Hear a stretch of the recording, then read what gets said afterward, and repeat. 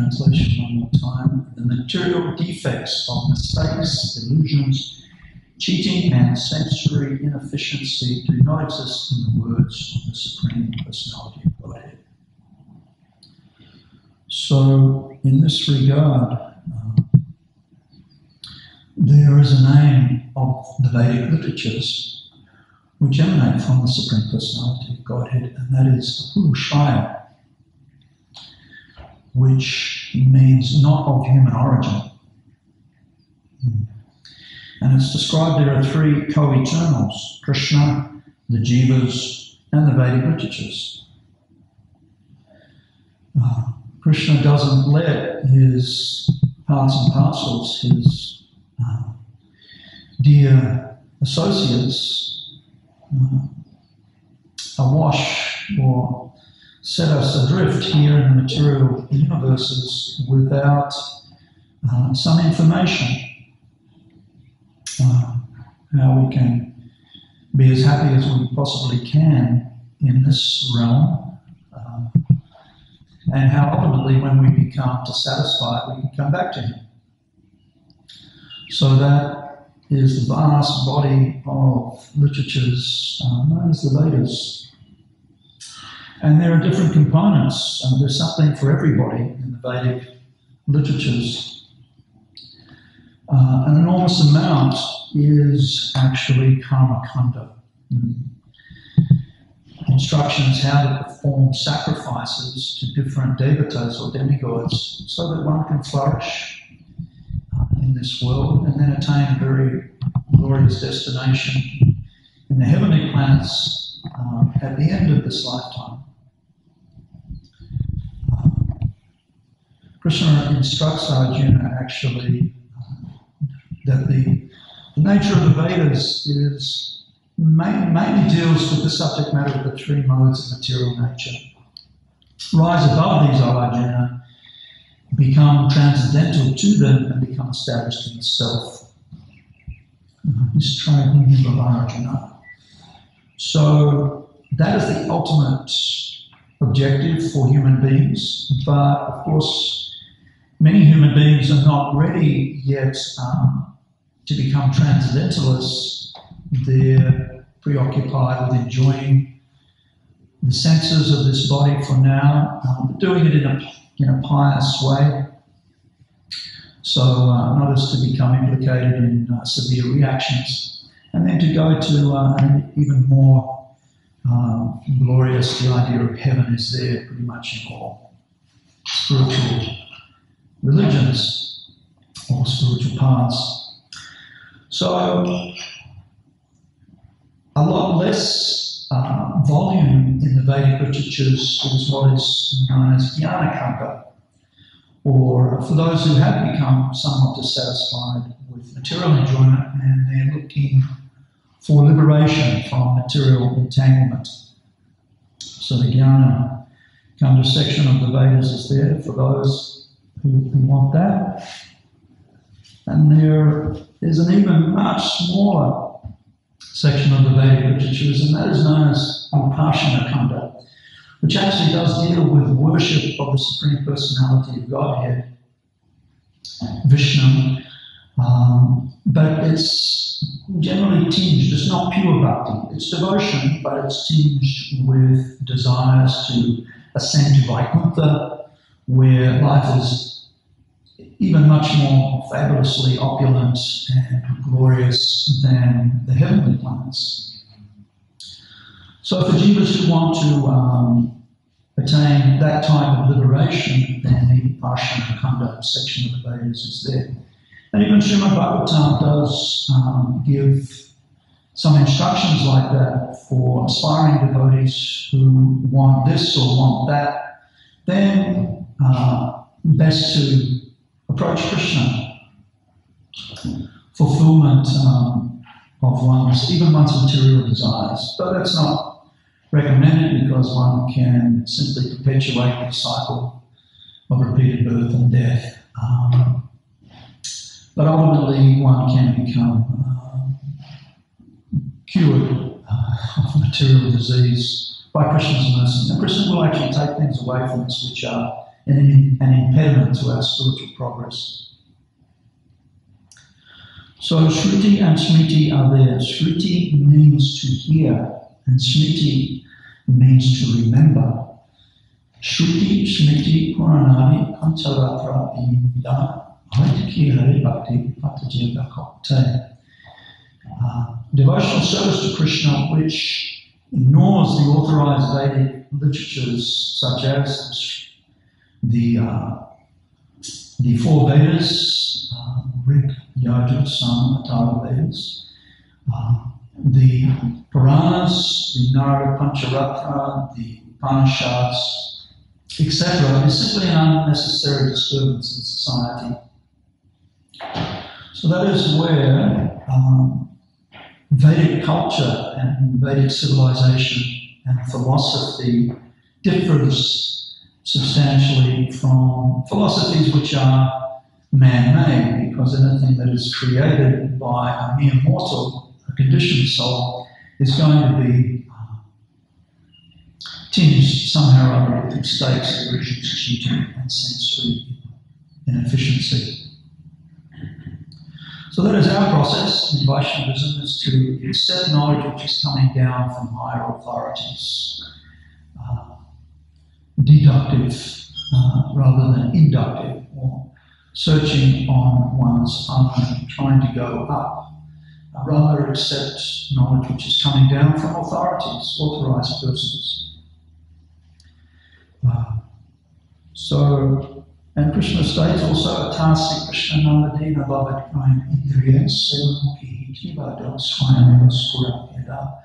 I can never be understood as I am by the blunt material senses, but I reveal myself to the devotees, being pleased with them for their transcendental loving service unto me. Just as if we want to cut something, we have to have the right tool in the first instance, and that tool has to be very sharp.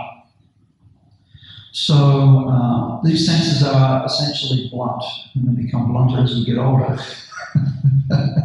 And we can laugh about it, and we try to avoid drawing attention. Sometimes we do throw it in for what it's worth. That for the soul to be stuck in a material body is actually an embarrassment. And it gets more embarrassing as you get older. But what to do? Hare Krishna. We soldier on. And similarly, Krishna has many wonderful names.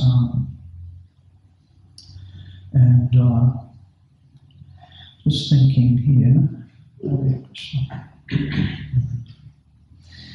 But in essence, we are very much dependent on mercy of the Vaishnavas, and mercy of our gurus, and mercy of the Supreme Lord.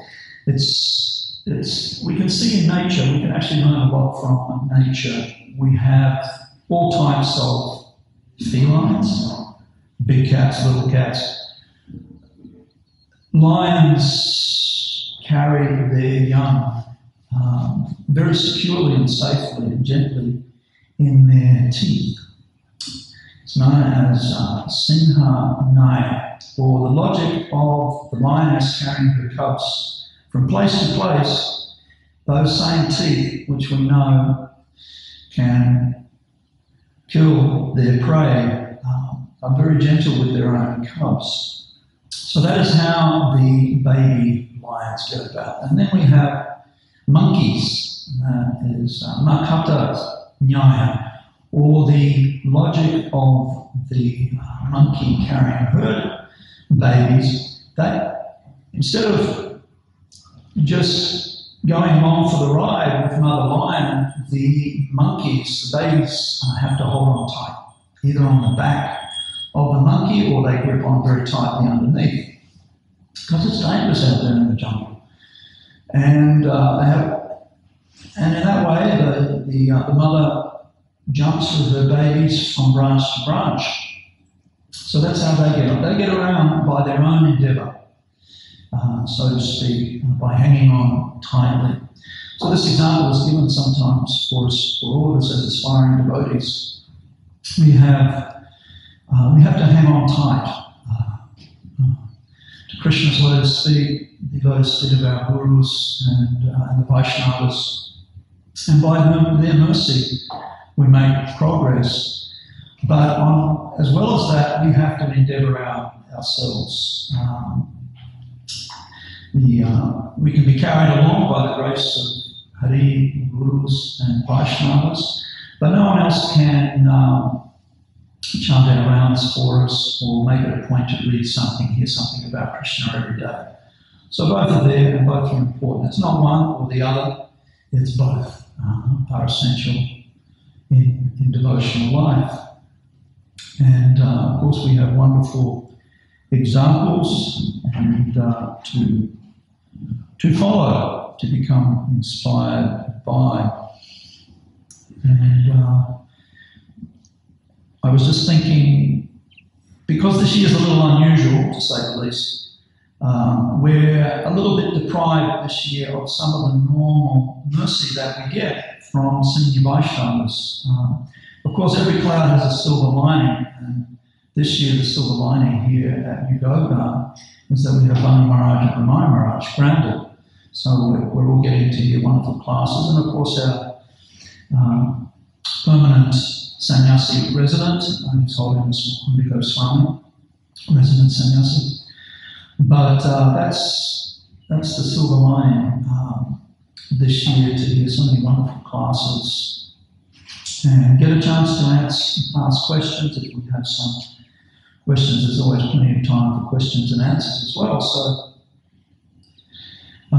but devotees are feeling separation, no doubt, from their gurus who may normally visit us here in Govardhana, or we're deprived of the opportunity to travel to see them. So many wonderful devotees come here to Govardhana on a regular basis. But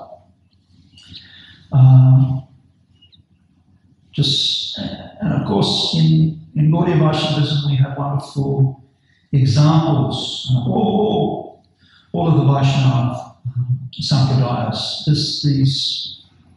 these different substances are considered most auspicious. One is the foot wash. When great souls visit our homes or our temples, quite often we take the opportunity to wash their lotus feet and sprinkle that water on the heads of all members of the family or the temple. And of course the dust from the lotus feet of great souls, and then the remnants, the Maha Prashadam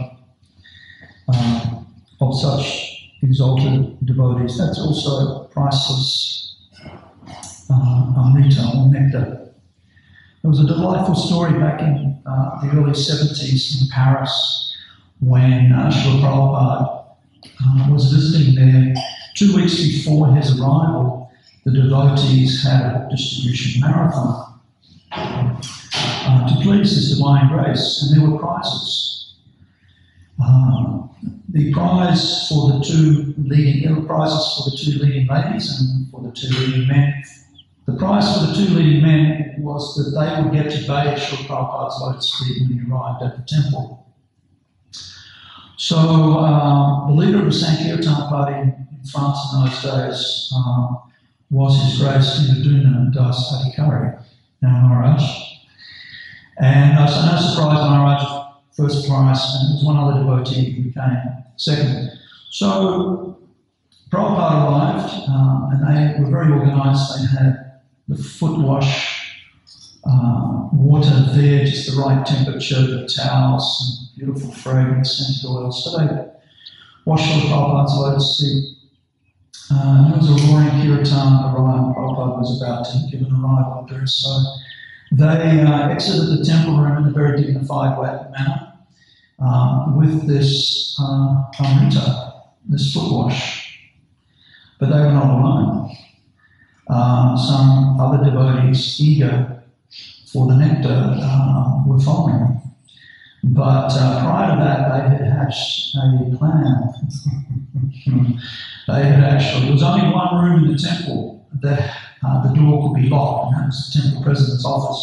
So they had borrowed the key one day and made a copy, unbeknownst to the temple president. So as they were moving down the passageway, they realised that devotees were running after them. So they quickly went into the temple president's office, locked the door, and drank all of that Amrita. And the devotees were pounding on the door, let us in, let us in. So, and they were so ecstatic. They may have left a few drops in, but the devotees in it, there was a few drops there. So, this is eagerness, this is longing, greed for this wonderful, most priceless of all, to make spiritual advancement. There's a wonderful foot wash, many foot wash stories, but another one was in Rishikesh, I beg your pardon, not Rishikesh, it is now called, it's gone back to, it was Prayagraj, Kumbh Mela, 1977, at the start of that year. Srila Prabhupada was there with a lot of devotees, and Prabhu tells the story. He was there, and one very exalted Vaishnava from the Sri Sampradaya, who had actually met Srila Prabhupada the year before, perhaps a year and a half before, at the opening of the Hyderabad Temple. And this Vaishnava was there with his very young son. And he was greatly impressed with Srila Prabhupada. And he was a very exalted man in his own right. So he came, as millions do, to the Kumbh Mela. Srila Prabhupada was there. And this devotee came in with his son. He was about a 10 or 12-year-old boy, and he sat right in front of Srila Prabhupada. And Prabhupada remembered him, so they were exchanging niceties. And Prabhupada immediately was looking at this man's son.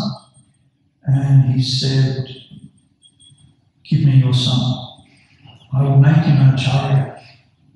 And the man said, yes, Prabhupada, he's yours. Anytime you can have him. But maybe just 1 or 2 more years. He's just finishing his study of Shastras and Sanskrit. And Prabhupada said, no, I give him now. I will make him a acharya. So the man again said, oh yes, Prabhupada is yours. You can have him, but maybe just another year. And Prabhupada said, any time means no time. You say you will give him any time, but that means no time. So anyway, they laughed, and but the man had come prepared, and he had a shoulder bag, and in his shoulder bag he had portable paraphernalia for washing feet. So Prabhupada's feet was sticking out from underneath his low table. So the man took out a little bathing bowl, he took out some water, a little conch shell, he had a bell, an archman cup, he chanted all mantras, yantras, tantras, mudras and pujas, and began to wash Prabhupada's feet right there. And Prabhupada let him do it, and was just laughing. And then Prabhupada asked the man, have you taken your bath in the Sangam yet?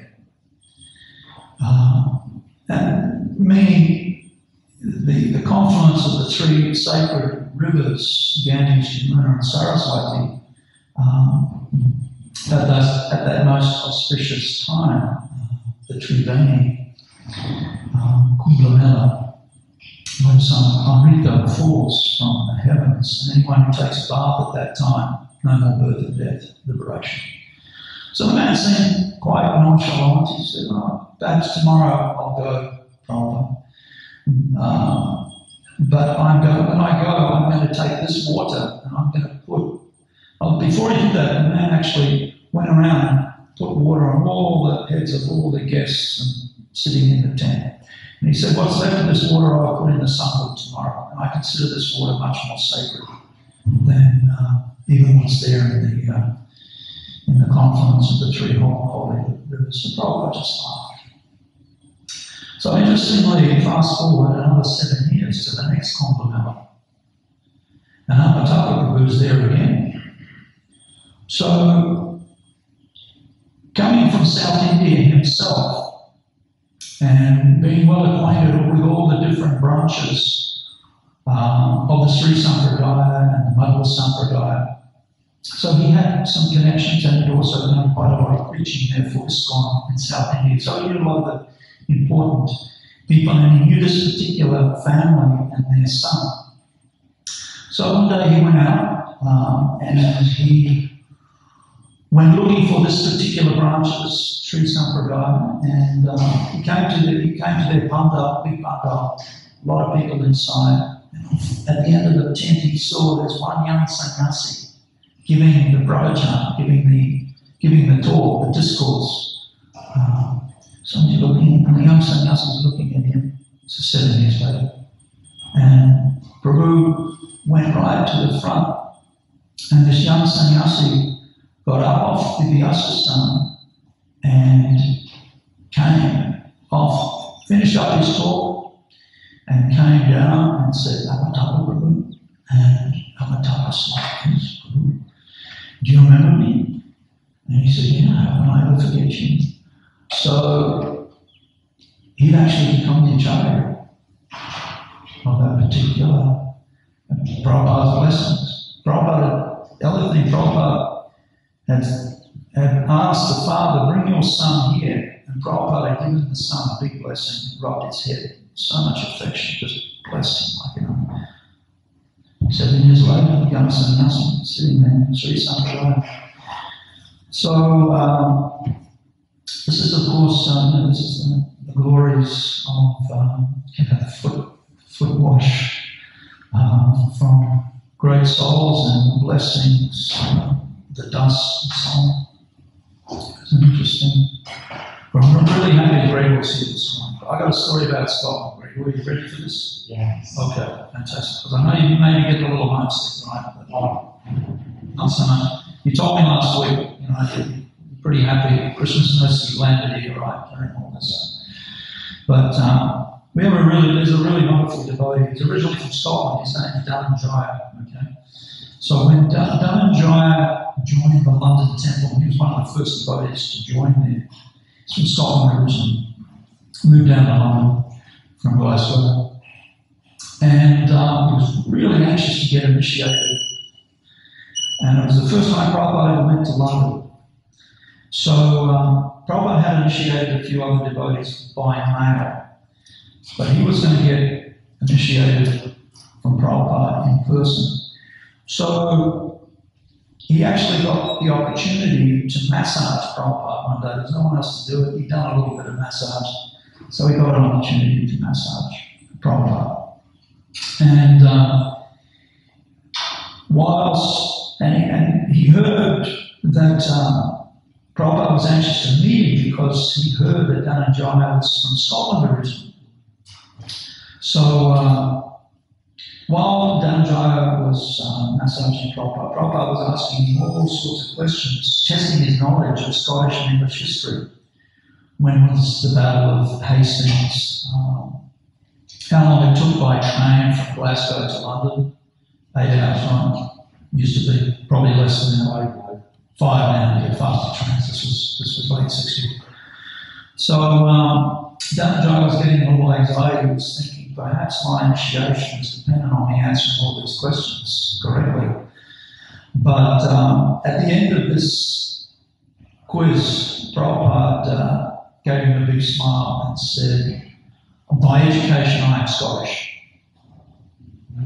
Because his college education was at Scottish Church College in Calcutta. Very, one of the most prestigious colleges. And Prabhupada told me humorous stories about his time at college, and also that he learned many valuable higher education subjects such as economics, which would serve him very well both in his business life and also when he came to the West and established the Christian consciousness movement. Such as to be successful in business, you need a number of things. You need land, manpower, capital, and organisation. So Prabhupada recalled the time at Scottish Church College when he and some of his school friends were talking in Bengali in the the hallway, and one of their professors walked past. All of the teachers there were of Scottish heritage. It's like the Church of England, the Church of Scotland. So they were Scottish. So one of Prabhupada's friends made a derogatory remark at the expense of this particular professor as he walked past the boys. And this professor turned around and severely chastised that boy in fluent, crisp Bengali. They had no idea, the boys, that their teachers all spoke Bengali. That was one of the prerequisites for getting a teaching position. So, suffice to say, the boys never spoke anything derogatory about their professors after that. So, by education, I'm Scottish. So,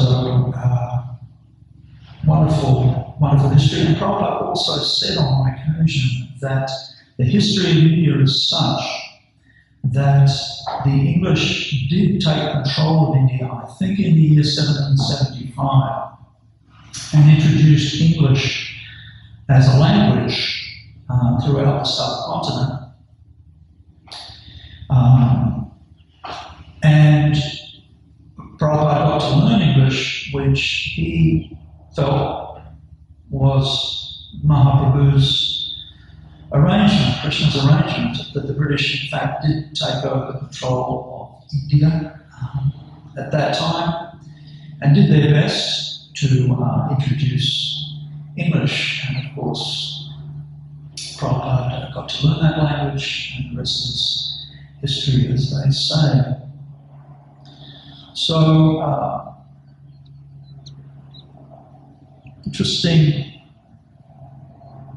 so many interesting personalities there are in the Gaudiya Sampradaya. I might have just enough time to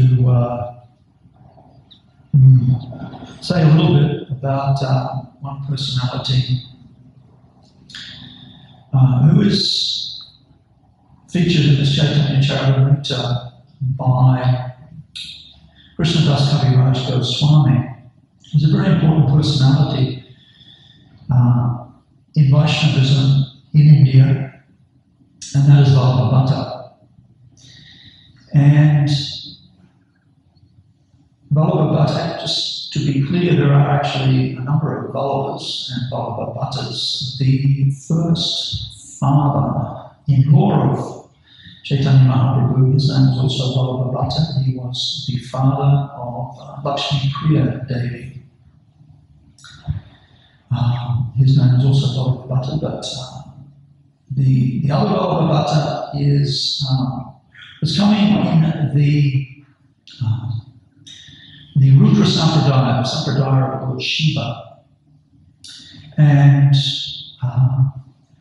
we know he had conversations with Mahaprabhu. He actually met Mahaprabhu in two places prior, and also he made the effort to come all the way from Vrindavan, actually, where he was living. He was so impressed with Chaitanya Mahaprabhu that he made it his business to come one year when he knew Mahaprabhu was going to be there in Puri for the Rath Yatra festival. Vallabha was a Brahmana, very exalted, born in a very exalted Brahmin family, and he was a great devotee of Krishna. He was vastly learned, and he was a writer, commentator. He wrote commentaries on Srimad Bhagavatam, also Vedanta Sutra.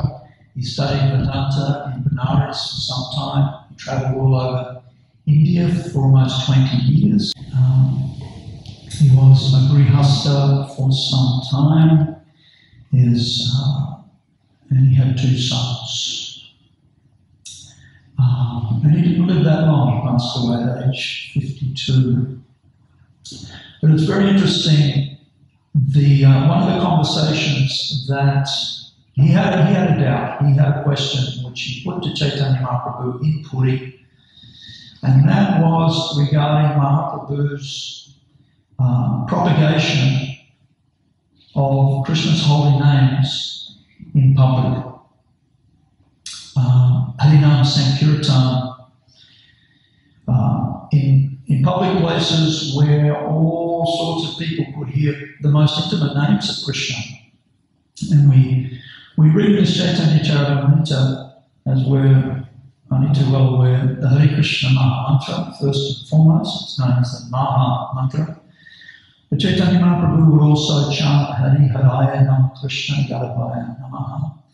And one that we don't chant so much these days, but we used to, is Krishna, Krishna, Krishna, Krishna, Krishna, Krishna, Krishna, Hare, etc. A couple of years ago, Damodar Prabhu sang that so delightfully at the midnight candlelit arati on Janmashtami, and it was so nice to hear. So that Krishnadas Kaviraj Goswami mentions those specifically in Caitanya Caritamrita. And we know that Sri Damodar was very expert. He would also understand the mood of Mahaprabhu, and he would introduce other songs according to the Lord's mood during Kirtan. But these are all very confidential names of Krishna. Gopal, Govinda, Ram, Sri Madhusudan, Giridhari, Gopinath, Radha, and so on. So that was Vallabhabhata's question to the Lord. And he had his point of logic was that in a Vedic marriage, a wife will never call her husband by his first name. She'll always refer to him as prabhu, pati, or swami. Familiarity breeds contempt. So he was thinking, there's the Vishnu Sahasranam, so many other names of the Supreme Lord. Wouldn't it be better, rather than these very intimate, confidential names, out in the bazaars and marketplaces, there are so many atheists and agnostics and Mayavadis and very degraded people, and you're chanting these very confidential. So that was his question. So Caitanya Mahaprabhu asked Advaita Acharya to answer. And Advaita Acharya answered in this way, but if the husband tells his wife, you please address me by my first name, I like that very much, then the wife should be like that. So he was using the argument of Purusha and Prakriti, Supreme Lord and the Jivas. We are all Krishna's part and parcel, meant to be enjoyed, meant to enjoy with him, or meant to be enjoyed by him. That's devotion, bhakti. So if Krishna asks, you please chant these confidential names, then we should do them. And Krishna himself was present as Caitanya Mahaprabhu. And he is the one who's inaugurating this and initiating this. So we're following. So it was interesting. And at that particular time, in Puri, we see that Vallabhabhata, he actually took shelter of Gadadhar Pandit and took initiation from him and inquired for Gadadhar Pandit, you please enlighten me. I've come to you for some more serious transference of spiritual knowledge. You please enlighten me in this Madhurya Jnana, Madhurya Tapa, Madhurya Rasa, most confidential topics of bhakti. So it's very interesting. Vallabhabhata, he went back, and of course, his sons and himself, they actually took over the worship of the famous Gopal, deity of Gopal, who was rediscovered by Madhavendra Puri and reinstalled in the vicinity of Govardhana. They took over that worship. And then eventually, because of the persecutions of Aurangzeb, that deity was moved to Rajasthan, Nathdwar, very holy place, and that deity is now known as Nathji. So that was the family's history, and of course, the Vallabha Sampradaya, sometimes called the Vallabha Sampradaya, Vallabhacharyas coming in that Rudra Sampradaya. Very strong, the devotees of Krishna, they adore Krishna, Bala Krishna, in his baby, in the Lord's babyhood pastimes primarily. And very, very strong Sampradaya in the states of Gujarat and also Rajasthan. It's thought that there was a vacancy for the position of Acharya in that Sampradaya at that time. So Vallabhacharya, he accepted that position as Acharya in that Sampradaya. And of course, they are wonderful Vaishnavas. There was a little misunderstanding once in the early days of ISKCON in India. Some devotees, some disciples of Srila Prabhupada innocently gave a Back to Godhead magazine to Sumati Muraji, who was coming in that line. She was a devotee in that Sampradaya, devotee of Krishna, worshipper of Vallabhacharya. And Krishnadas Kaviraj Goswami does say a few things about Vallabha here in the Caitanya Caritamrita, which just the fact that he seemed, one famous example is there, where he thought he had a little pride, Vallabha.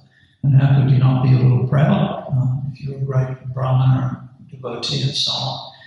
But Krishna does not like pride in his devotees. So when he did come to Puri with his commentary on Srimad Bhagavatam, which he considered better than Sridhar Maharaj's, the great Bhagavatam commentator, Sridhar Swami, I should say, Mahaprabhu Krishna checked his pride by saying to him that anyone who thinks that he has written a better commentary than the great Sridhar Swami, who's not faithful to the commentary of Sridhar Swami, I consider unchaste. So this little reference is there in Caitanya Caritamrita. So sadly, Sumati Maraji got a Back to Godhead with that reference. She got very upset.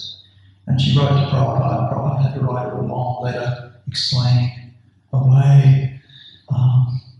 But anyway, she was okay after that. So I better stop here. Thank you so much. Any questions or comments? Rupa. Thanks for your nice class. It's interesting to know that Prabhupada said in relationship with his Scottish teachers and professors at that time in the college that they were trying to downplay the Vedic teachings and teach that Christian teachings were superior. And Prabhupada said at that time they were just young boys, they weren't so philosophically adept to challenge these professors. And I think one of the arguments one of the professors posed was that where's your evidence of karma? And the boys couldn't really philosophically sort of defeat the professor, but they knew deep down that the Vedic culture, Vedic knowledge was superior. That the teachings of Christianity didn't really have so much depth. But at the same time, Prabhupada made the point that they had a lot of respect for these professors because they were very sober and morally high-standing men. And so it just goes to show the importance of teachers.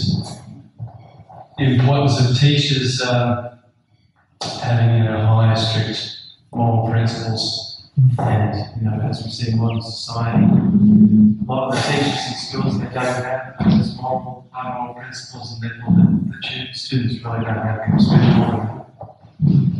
Yeah, that's a good point. Yeah. No. And just because we can't remember doesn't mean it didn't happen. Regarding karma, yeah. So many things we can't remember, but it doesn't mean it didn't happen.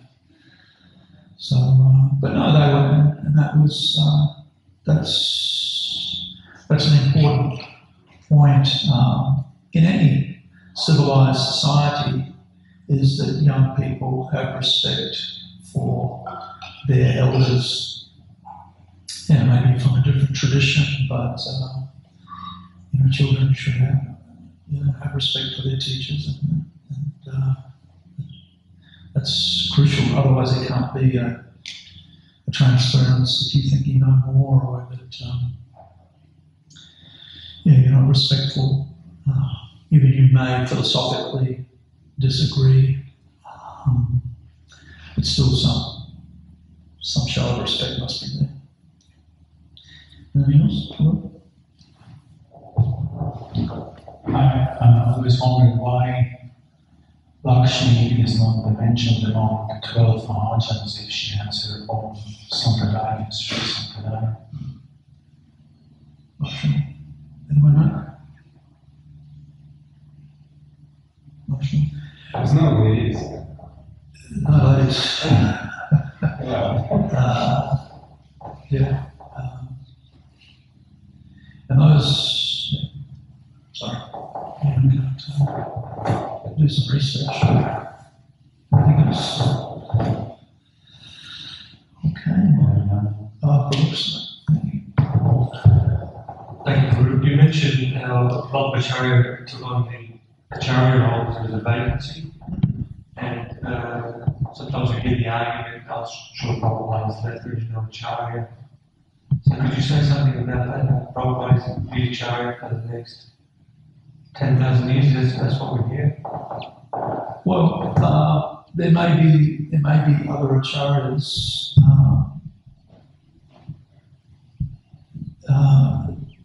Acharya is like within the hierarchy, if you like. Prabhupada, as we said, we accept Srila Prabhupada as the Acharya going forward. He may have many empowered representatives who are doing service, and that particular term, one who teaches by their own example, Acharya. But Prabhupada's movement, this particular branch of the Caitanya Caritamrita, there may be other persons who adopt that title, Acharya, in other Vaishnava Sampradayas, and that's okay. Prabhupada had very specific instructions. For example, he said he wanted all his disciples to accept 10,000 disciples each. I mean, that's a pretty big call, but not everyone's qualified to do that, of course, amongst his disciples. Some may be very qualified. But founder Acharya is a very unique, so Prabhupada's not just, Prabhupada have many other godbrothers who also accepted that title of Acharya after Bhaktisiddhanta Saraswati left. We have our founder Acharya in ISKCON. ISKCON is very unique. ISKCON has its own unique identity on the Caitanya tree.